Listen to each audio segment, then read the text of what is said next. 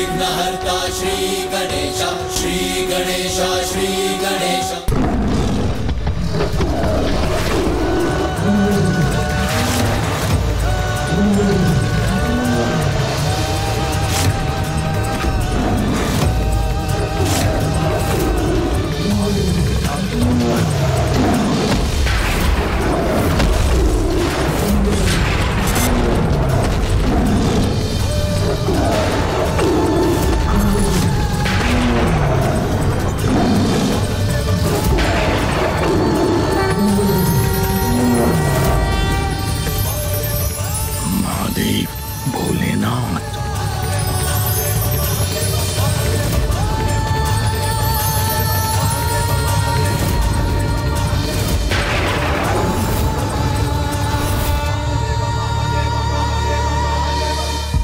प्रभु शरभ उस सर्वनाशी संग्राम के बिना ही इस विकट परिस्थिति को सुलझाने का प्रयास कर रहे हैं और मेरी यही आशा है कि अवश्य अपने इस प्रयत्न में सफल होंगे।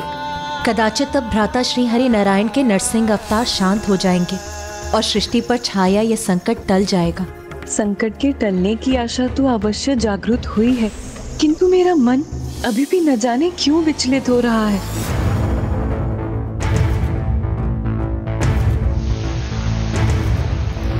अहंकार हिरण्यकश्यप खुद पे जब हुआ तो विष्णु जी ने एक नया अवतार लेने को कहा। फिर प्रभु शरभ के हाथ के एकमात्र स्पर्श से प्रभु नरसिंह शांत हो रहे। अब शीघ्र प्रभु नरसिंह के शांत होते ही हमारी समस्त चिंताएं दूर हो जाएंगी।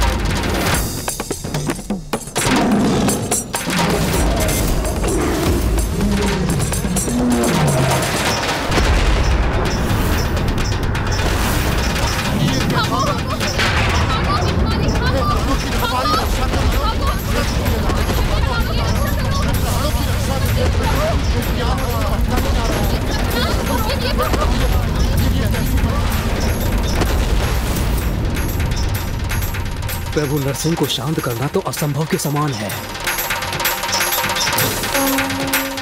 यदि दोनों के बीच संघर्ष हुआ तो सर्वत्र विनाश हो जाएगा। नहीं नहीं, मैं इस प्रकार निष्क्रिय रहकर ये सर्वनाश होते हुए कदापि नहीं देख सकती। अब मुझे इसे रोकने का प्रयास करना ही होगा।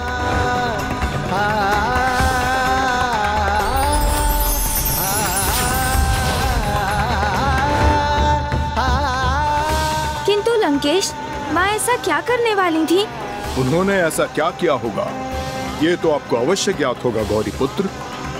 उन्होंने उसी क्षण अपने पूजा स्थल जाकर प्रभु महागणाधिपति जी की पूजा आरंभ कर दी।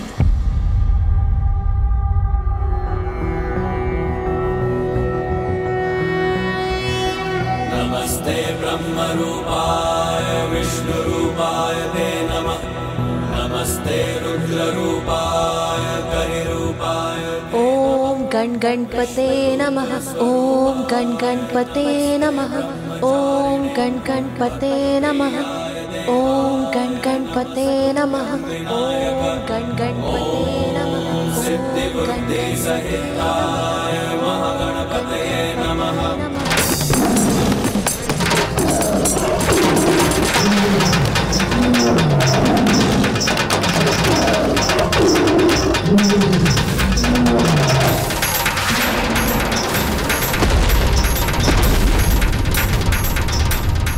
अब तो स्थिति और भी अधिक विकट होती जा रही है। प्रभु नरसिंह का क्रोध तो शांति नहीं हो रहा। अब तो प्रभु शरभ जी ने पीछे धकेलने में असमर्थ हो रहे।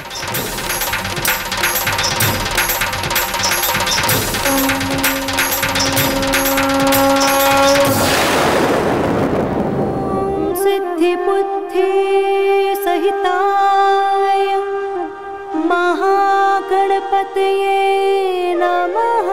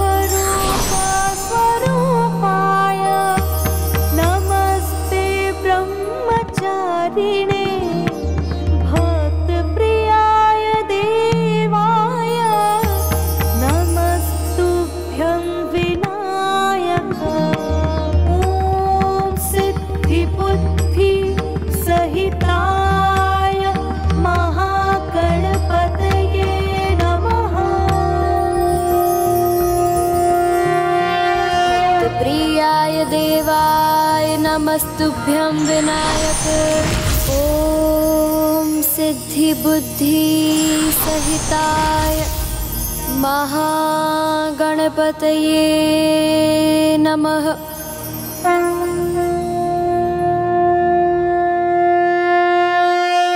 हे प्रभु महागणाधिपति जी, भ्राता नारायण और स्वामी दोनों ही अपने विराट और उग्र रूप में एक दूसरे के सम्मुख हैं। स्वामी ने शांति से इस स्थिति को सुलझाने का प्रयास भी किया, किंतु अब यह आभास हो रहा है कि इन दोनों के मध्य के संघर्ष को रोक पाना असंभव है प्रभु। और यदि ये संघर्ष हुआ तो ये समस्त सृष्टि के सर्वनाश का कारण बनेगा। इसीलिए यदि स्वामी अपने प्रभु शर्भ अवतार में भ्राता श्री हरि नारायण के प्रभु नरसिंह अवतार को रोकने में सफल हो भी गए तो भी सृष्टि में कुछ भी शेष नहीं रह जाएगा। इसीलिए प्रभु मुझे इस महासंकट से मुक्ति का कोई उचित सुझाव सुझाइए। हे जगत जननी, इस स्थिति में तो अन्य किसी के भी प्रयासों का सार्थक होना अत्यंत कठिन है, किंतु हाँ, एक उपाय अवश्य है जिससे प्रभु नरसिंह का क्रोध शांत होना संभव है। वो उपाय क्या है प्रभु?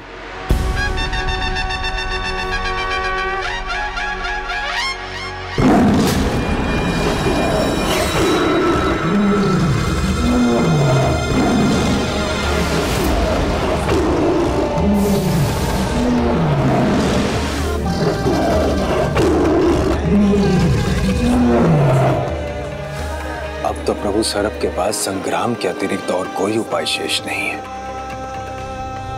किंतु इससे तो महाप्रलय होगा, सर्वत्र सृष्टि का नाश होगा। किंतु क्या इस अनिष्ट को रोकने का और कोई उपाय नहीं? एक उपाय है।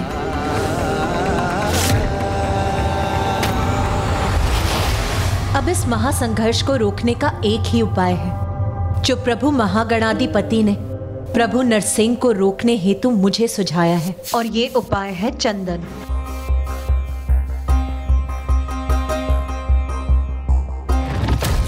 लंकेश, चंदन का प्रभाव मन, बुद्धि, विचार को शीतल करता है और चंदन का तिलक करने वाले का मस्तिष्क सदैव शीतल रहता है और उसे सन्मति प्राप्त होती है। क्रोध उसे प्रभावित नहीं कर पाता और प्रभु से सीधा संपर्क स्थापित करने हेतु प्रभु की पूजा में भी चंदन का ही प्रयोग होता है। इसलिए कदाचित एकमात्र चंदन से ही प्रभु नरसिंह का शांत होना संभव था। अवश्य, और सबकी आशा चंदन पे ही केंद्रित थी। तत्पश्चात सभी देवता तत्काल जाकर चंदन एकत्रित कर शीघ्र ही उसके लेप के पात्रों के साथ पहुँचे। तो क्या सभी देवगण श्री हरि नारायण के नरसिंह अवतार को चंदन लेप के द्वारा शांत कर पाने में समर्थ हो गए थे लंकेश? योजना तो कुछ ऐसी ही थी गौरी पुत्र, किंतु श्री हरि नारायण के नरसिंह अवतार से निकलने वाली अपार ऊर्जा इस कार्य में बाधक बन रही थी।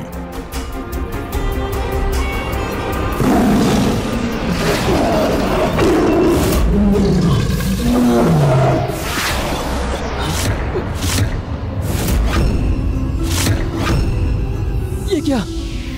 मैं आगे बढ़ने में असमर्थ क्यों हो रहा हूँ? मुझे किसी भी प्रकार आगे बढ़ने का प्रयास करना होगा।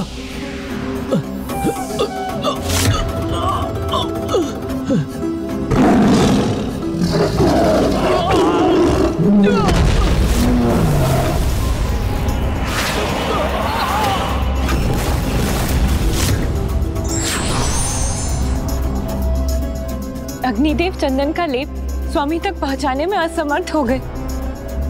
अब हमारे पास अधिक समय शेष नहीं है। समस्त सृष्टि पर लावा का स्तर बढ़ता जा रहा है। समस्त पर्वत लावा से ढक जाएंगे। फिर सृष्टि पर जीवन का लेश मात्र भी शेष नहीं रहेगा।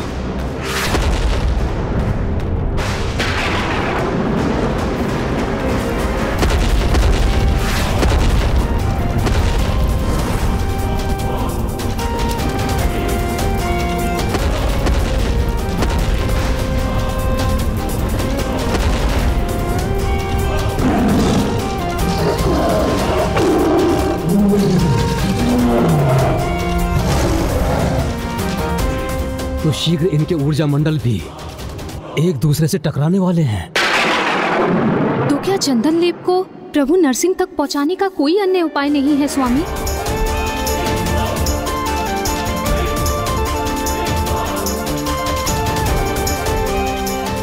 तभी सभी देवगण एक एक कर अपने अपने प्रयास आरंभ कर दिए, किंतु जो अपार ऊर्जा नरसिंह और प्रभु शरभ के ऊर्जा मंडल से उत्सर्जित हो रही थी, उसके समक्ष तो कोई भी देवगण टिक ही नहीं सके। स्थिति अति जटिल थी गौरी नंदन, परंतु मात्र देवराज इंद्र ने अपना प्रयास नहीं छोड़ा था।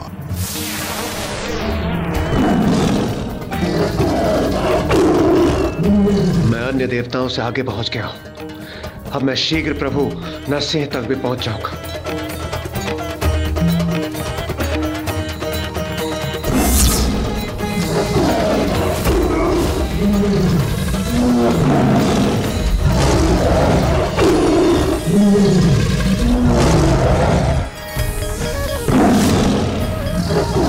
प्रभु नरसिंह की ऊर्जा तो मुझे पीछे की ओर ढकेल रही है, किंतु मैं अपनी संपूर्ण शक्ति लगाकर प्रयास करूंगा।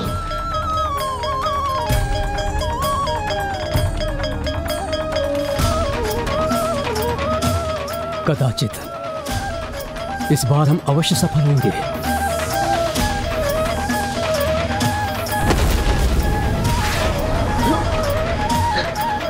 मैं भी इस ऊर्जा मंडल में प्रवेश करने में असफल हो गया।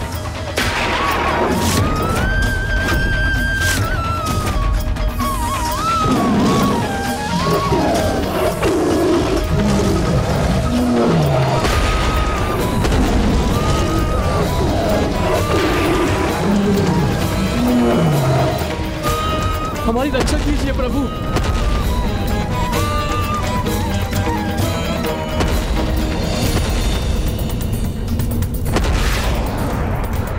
कदाचित अब सृष्टि का विनाश होकर ही रहेगा।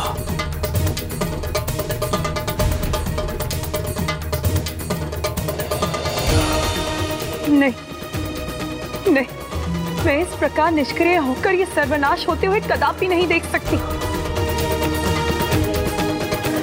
अब मुझे इसे रोकने का प्रयास करना ही होगा। प्रभु महागणाधिपति के सुझाव के अनुसार हमें किसी भी प्रकार इस चंदन के लेप को प्रभु तक पहुंचाना ही होगा,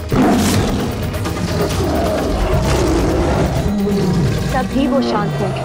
किंतु ऐसा करने में तो देवराज इंद्र भी सक्षम नहीं है। प्रभु नरसिंह और प्रभु शरभ की ऊर्जाओं को भेद कर उन तक पहुंचने का सामर्थ्य यदि किसी में है तो वो एकमात्र आप ही हैं देवी।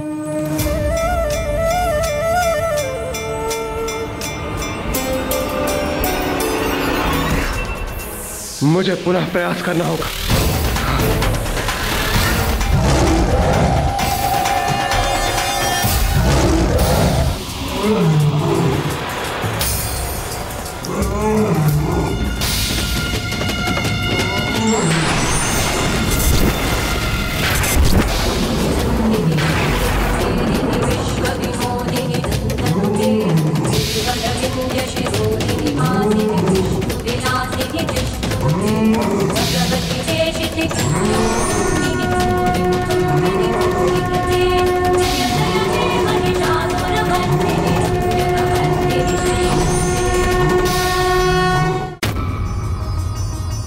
जिस प्रकार देवी आदि शक्ति महादेव की शक्ति हैं, वैसे ही देवी द्वारा धारण किया गया देवी प्रत्यंगिरा अवतार महादेव के अवतार शर्भावतार की अर्धांगिनी के रूप में उन्हें पूर्णता प्रदान करती है।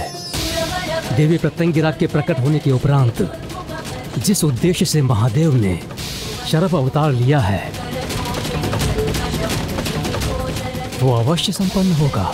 हाँ नाथ, जिस प्रकार महादेव ने महाविद्याओं के प्रत्येक रूप में देवी पार्वती का साथ दिया, उसी प्रकार अब उनके सर्वा अवतार में देवी पार्वती ने भी उनका सहयोग करने हेतु ये रूप धारण किया है।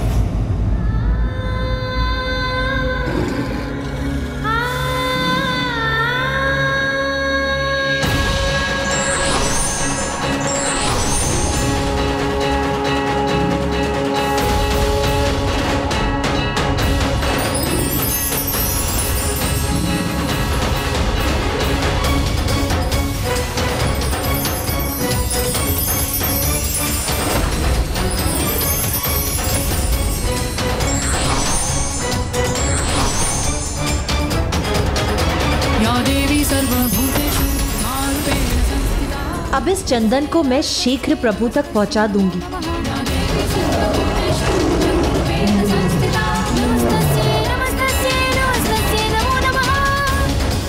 माता, समय रहते हुए प्रभु नरसिंह के निकट पहुंचकर हमारी रक्षा आप ही कर सकती है माता।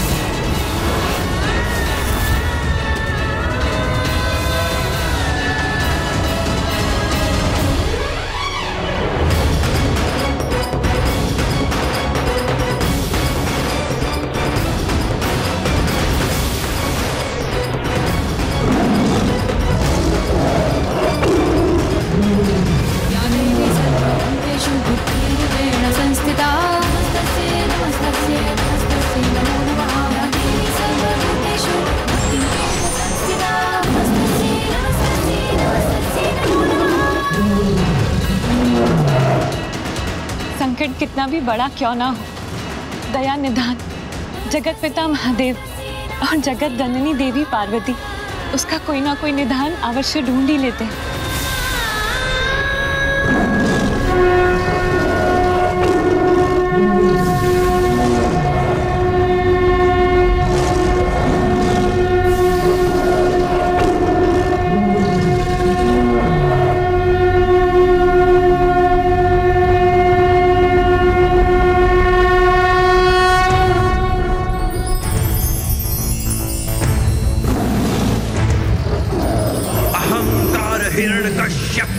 जब हुआ तो विष्णु जी ने एक नया अवतार लेने को कहा।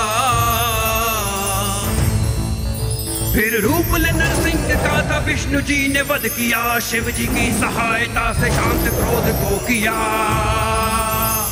ओम नमः शिवाय, ओम नमः शिवाय, ओम नमः शिवाय, ओम नमः शिवाय, शिवाय, ओम नमः शिवाय। विशाल पंख सिंह स्वरूप सर्प का फुंकार था, विचित्र रूप था लिया ये शर्भ अवतार का। नरसिंह के अहंकार को आसन बना दिया, जगत का बारंबार है कल्याण शिव जी ने किया। ओम नमः शिवाय, ओम नमः शिवाय, ओम नमः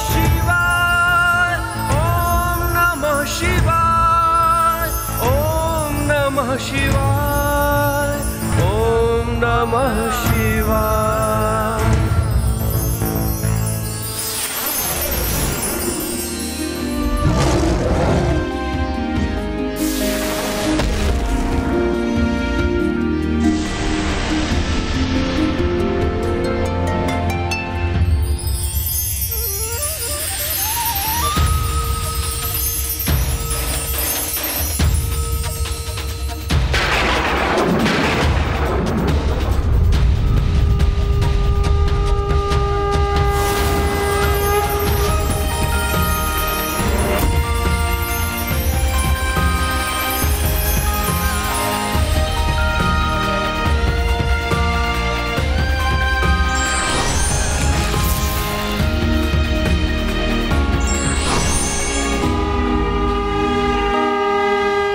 ओम हरि ओम हरा ओम हरा ओम हरा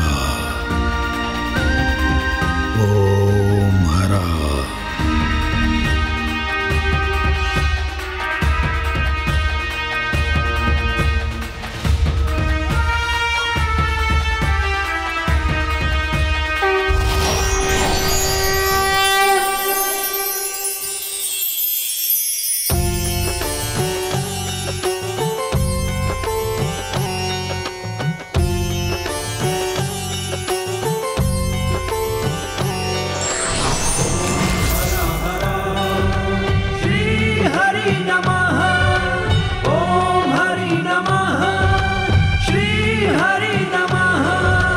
विनती करूं भगवन स्वीकार करो, विनती करूं भगवन स्वीकार करो।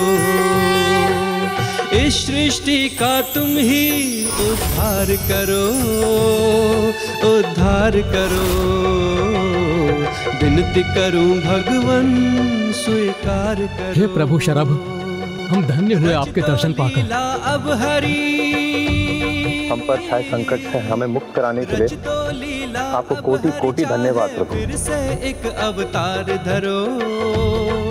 अब सृष्टि का संकट दूर हुआ। विनती करूं भगवन स्वीकार करो।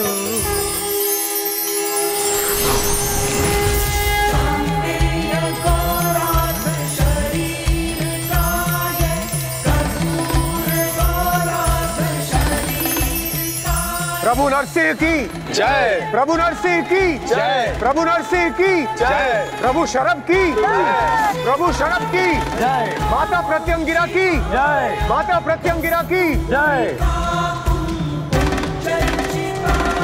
हे श्री हरि नारायण, आप तो धर्म और कर्तव्य के पर्याय, जगत हित के प्रति सदा सजग, जगत के पालनहार। आपकी लीलाएं तो अद्भुत हैं, जिनका गूढ़ रहस्य समझना किसी के लिए भी सरल नहीं। आपको ये ज्ञात होते हुए भी कि आप नरसिंह अवतार में अपना नियंत्रण खो देंगे, फिर भी संसार के हित के लिए आपने ये अवतार लिया। हे महादेव, हिरण्यकश्यप के वध के पश्चात मैं अपनी विजय के आनंद में स्वयं से नियंत्रण खो चुका था। तब आपने शर्भा अवतार लेकर मुझे स्वयं पर नियंत्रण प्राप्त करने के लिए प्रेरित कर संसार को एक बहुत बड़ी सीख दी है। और मेरी लीला का तो यही उद्देश्य था कि मैं संसार के समक्ष एक उदाहरण प्रस्तुत करूं कि अपनी विजय के मध्य में स्वयं से नियंत्रण खोना एक बहुत बड़ी भूल होती है। हाँ श्री हरि नारायण, जो अपनी विजय को अपनी बुद्धि पर हावी होने दे, उसके आनंद के मन में अन्य सभी को स्वयं से हीन समझने का दोष कर बैठता है और अपने वास्तविक मूल चरित्र को भूल जाता है, सुपथ से विमुख हो जाता है।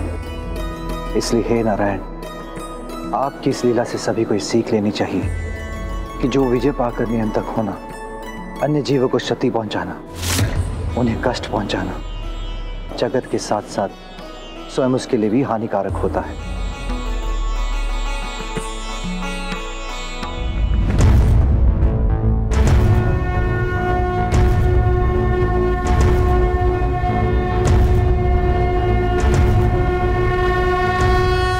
इस प्रकार प्रभु शिव शंकर शंभू ने आपके मामा जी श्री हरि नारायण को सीख देने के साथ साथ संसार के समक्ष विजयी होने के उपरांत कैसा व्यवहार करना चाहिए, इसका एक अत्यंत महत्वपूर्ण जीवन सूत्र प्रकट किया। लंकेश, वो सीख मामा जी श्री हरि नारायण के लिए नहीं थी, अपितु दोनों महादेव एवं श्री हरि नारायण ने इस लीला से जगत को एक बहुत बड़ी सीख दी कि विजय होने के अहंकार को स्वयं पर कभी हावी नहीं होने देना चाहिए। किंतु गौरी पुत्र, क्या श्री हरि नारायण का जगत के पालनहार कहलाना उचित है? स्वयं पर नियंत्रण रखने में अक्षम थे वो, और यदि मेरे प्रभु महादेव शिव शंकर शंभु उन्हें ना संभालते तो वो तो समस्त जगत को ही नष्ट कर देते।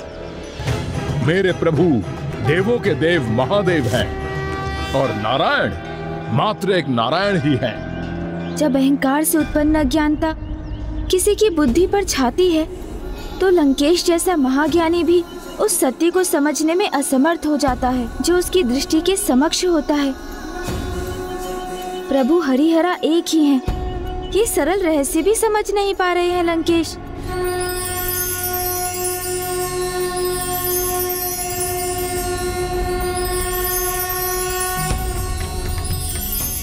आप पुनः किस विचार में डूब गए हैं गौरी पुत्र?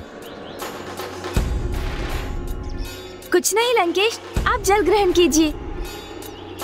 लंकेश, मैं तो प्रभु महादेव और प्रभु श्री हरि नारायण के एक साथ होने के विचार में ही डूबा था। वैसे अब जब हमने प्रभु शरभ की कथा पूर्ण कर ही ली है तो अब हमें उनकी स्तुति करनी चाहिए लंकेश।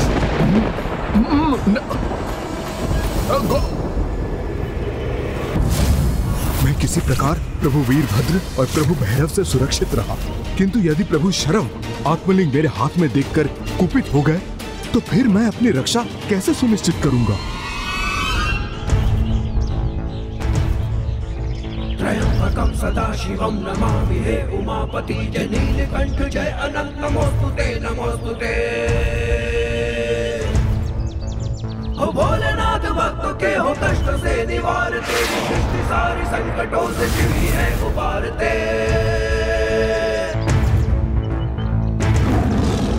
विशाल पंख सिंह स्वरूप सर्प का पुकारता, विचित्र रूप था लिया ये शरभ अवतार का।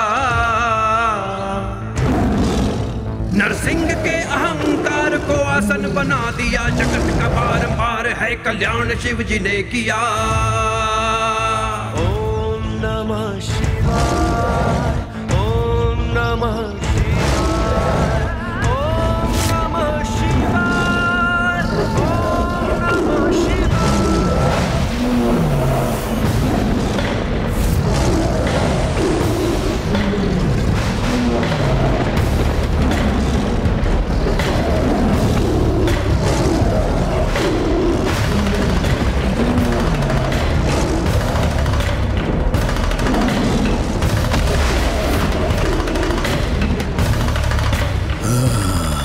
मुझे आत्मलिंग को सुरक्षित करना होगा।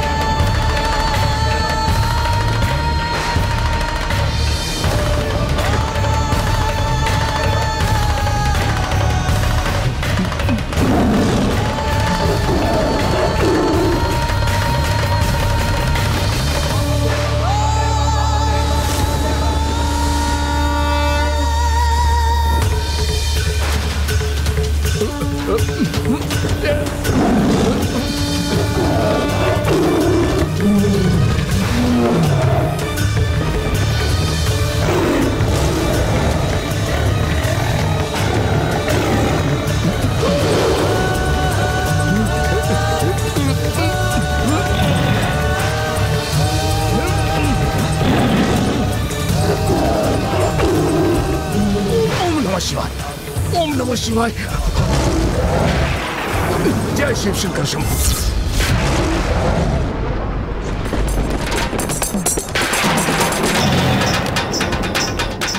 जिन प्रभु शरभ ने स्वयं प्रभु नारायण को रोकने में सफलता प्राप्त की, उन्हें लंकेश को दंडित करने से भला कौन रोक सकता है?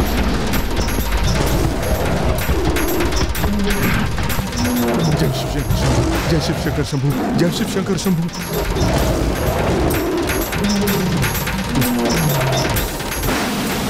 ये तो मेरे पीछे ही पड़ गए।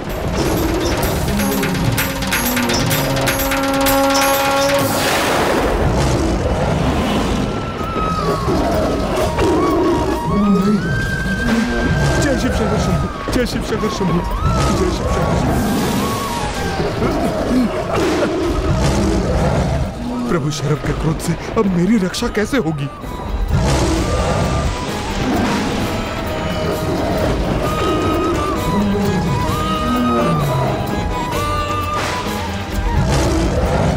जिनके पंख के स्पंदन मात्र से संपूर्ण ब्रह्मांड अस्थिर हो गया था, समस्त ग्रह दिशा विहीन होकर अपने नियत स्थानों से भटक गए थे। जिनके पंजे की शक्ति से तो प्रभु नरसिंह भी पार नहीं पा सके थे, उन महाशक्तिशाली प्रभु शरभ के प्रहार से लंकेश स्वयं को कैसे सुरक्षित करेंगे?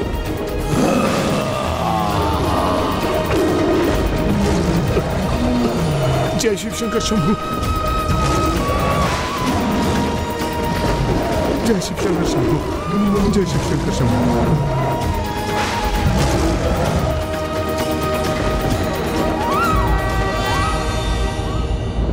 कभी भी विजय को मन एवं बुद्धि पर हावी नहीं होने देना चाहिए, अन्यथा इसके परिणाम विपरीत ही निकलते हैं। For more updates, subscribe to our channel, click the show links and enjoy watching the videos.